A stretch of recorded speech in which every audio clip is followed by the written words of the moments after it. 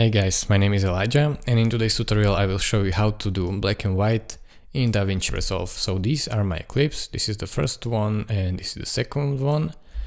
And I want to make black and white this second clip. So what would I do in order to make it? I will go to color correction tab, then select the clip that I want to grade and select this node. And you have to go here where are these wheels and go down here in saturation and drag it, hold it and drag it to left, all the way to the left to 0. And as you can see, it is black and white right now, and you can add contrast to make it pop a little bit and just tweak this to your liking so you are satisfied with your black and white correction. So thank you guys for watching. If this video was helpful to you, consider subscribing and liking this video, and I will see you in the next tutorial, hopefully with more tricks and tips to make your life easier with Davinci Resolve. Thank you again and bye bye.